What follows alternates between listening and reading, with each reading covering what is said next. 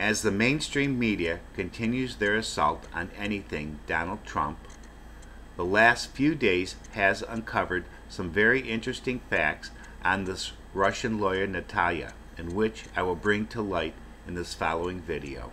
There is a paper trail confirming the fact that the company she works for, Prevazon, has a direct connection to the company SNN Global Infusion GPS.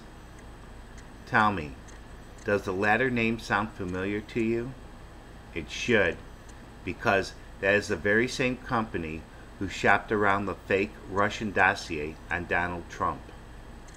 Are you starting to smell a rat yet? If not, keep watching the video.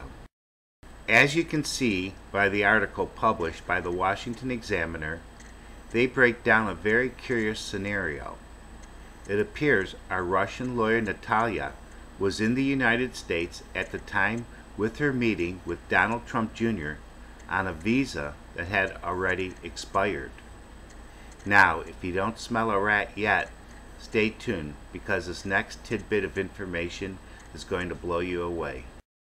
Here's some excellent research by Jim Hoff, who printed this article yesterday. I think the headline pretty much says it all. Well, looky here. Russian lawyer Natalia is pictured with Obama ambassador to Russia 8 days after the Trump meeting.